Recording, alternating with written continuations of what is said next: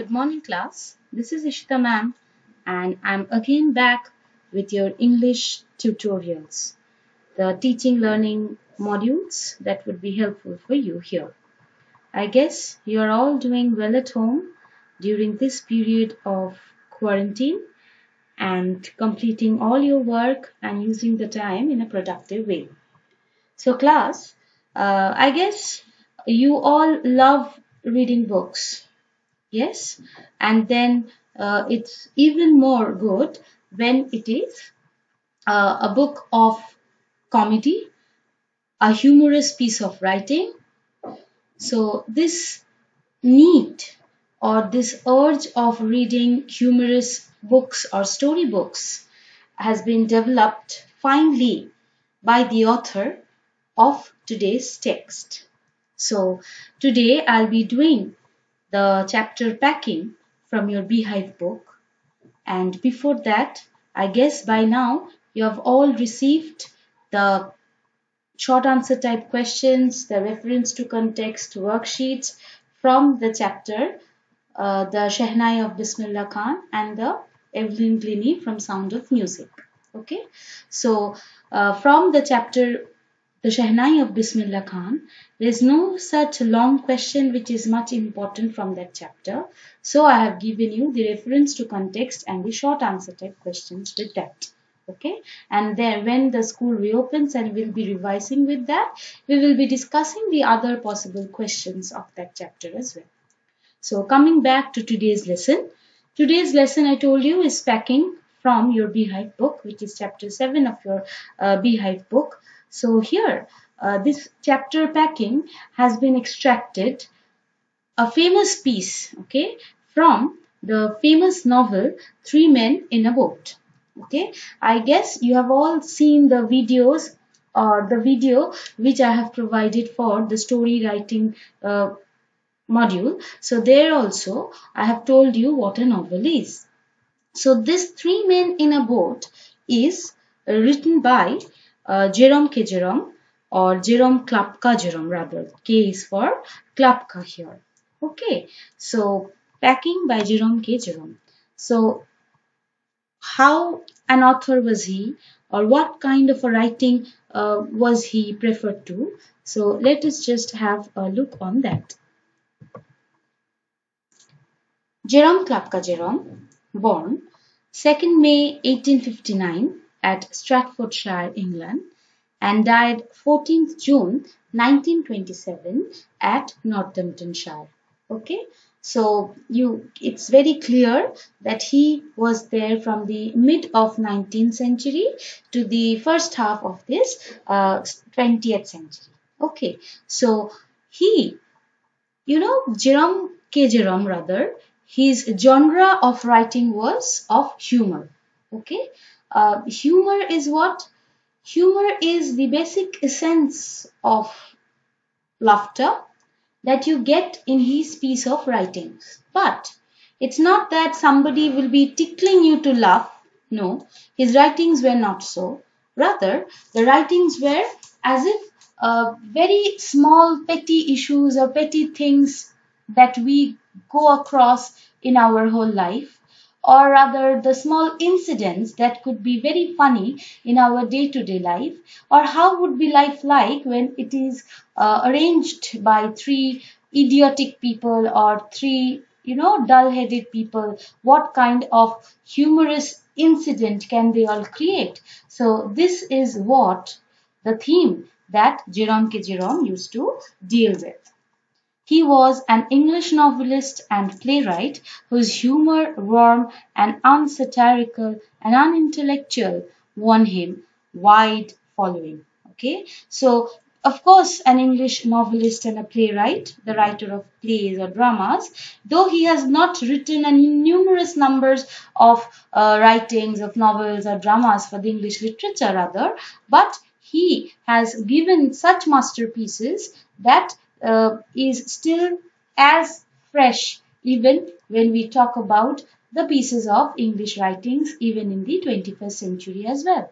So, whose humor warm and unsatirical and unintellectual, very petty issue. You find no reasoning there.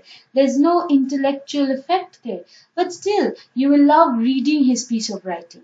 Okay, so this is what Jerome K. Jerome used to write on.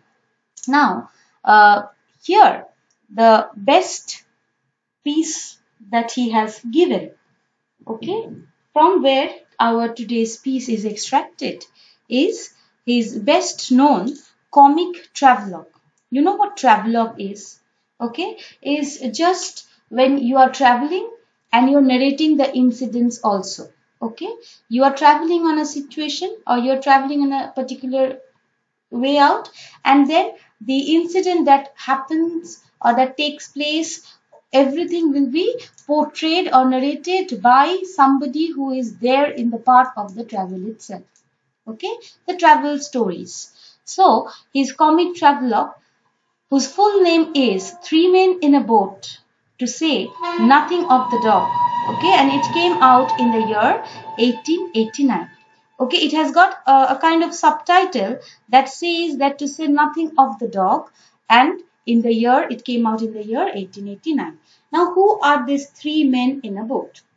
The three men is of course the narrator himself, who is Jim, or regarded as J in the text, and then we have George, and then we have Harris. Okay, these are the three men. And then to say nothing of the dog.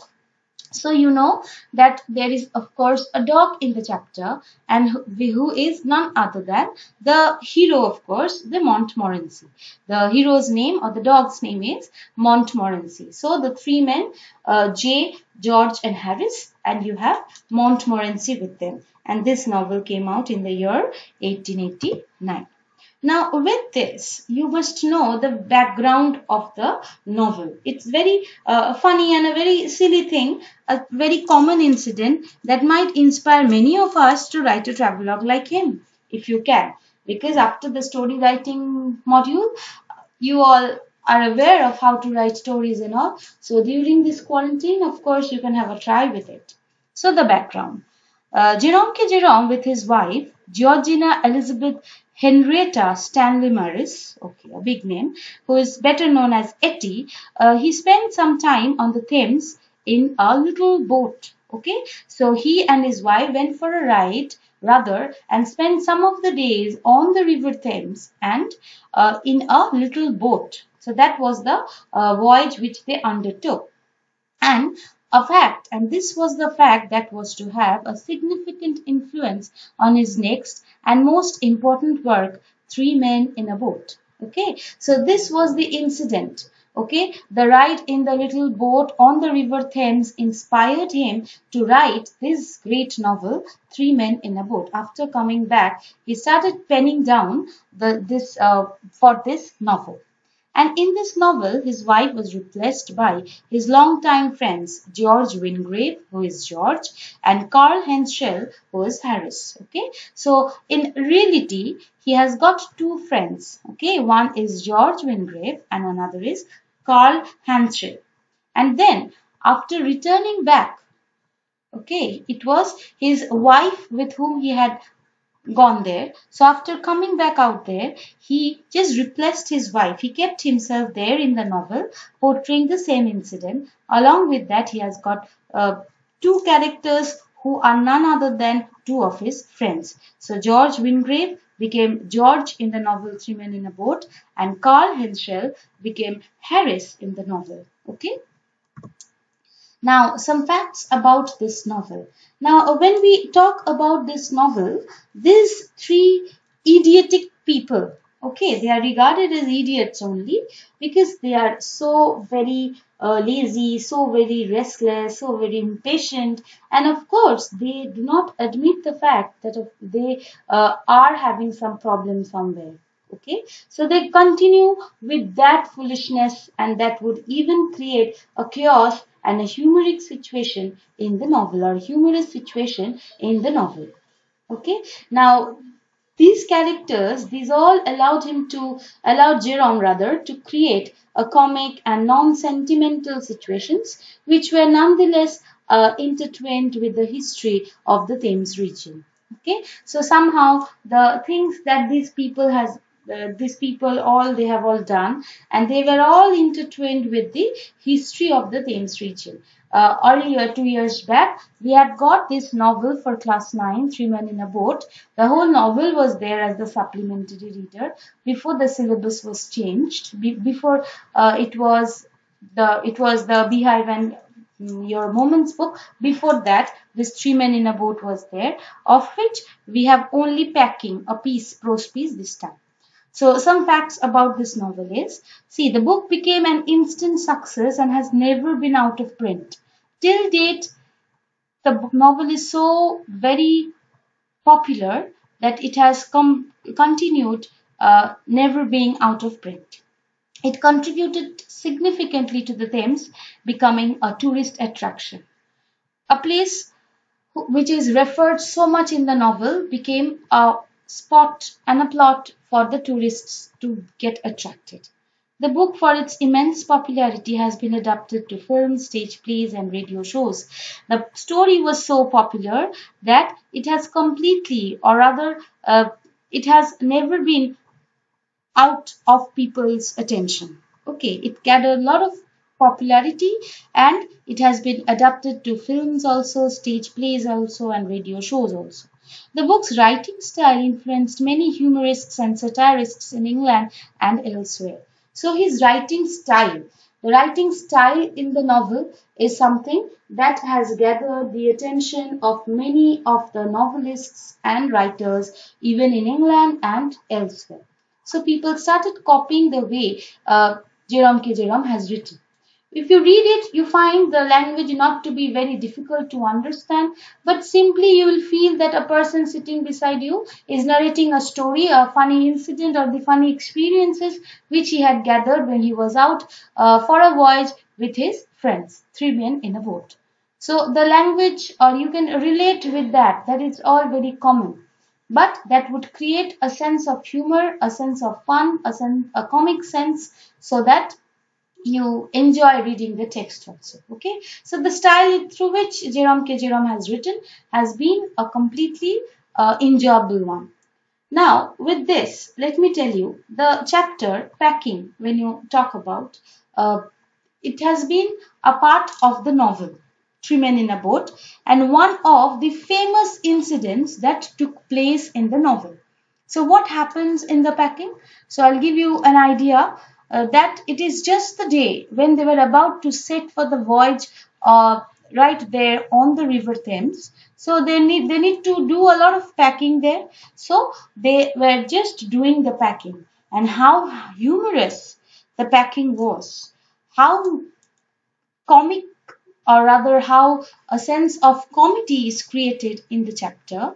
Everything we'll get to know once we start. Even the small petty things, how you will keep the bag, how you will keep the luggage there. Packing, you think of packing, it's just a very trivial thing. Oh, we can anytime do it. Yes, but how an author can create a sense of laughter, immense laughter rather, out of that. Because when things do not work in proper way, in proper order, of course, a comedy is created. And this is what is highlighted by Jerome K. Jerome. Okay. Now with this, I'll also inform you that after Three Men in a Boat, there was a sequel that was written. Okay, and that was Three Men on the Bummel. And it was there, Three Men on the Bummel. It was just a sequel to Three Men in a Boat, and it has reintroduced the same characters. Okay, but the setting was different. The setting was in a foreign bicycle tour. Now when they are in a boat, but for Three Men on a Bummel, it was a foreign bicycle tour through which they enjoy. And another one, or another character I must highlight here, is of Uncle Podger. Uncle Podger is also someone who is quite well known among us, especially among you all the children out there, because he has the habit of forgetting things out. Uncle Podger, and there's so many incidents and so many stories on that very person. Okay, so Uncle Podger, of course, is another creation of Jerome K. Jerome. Okay, class. So now we'll be moving on with the explanation of the text packing.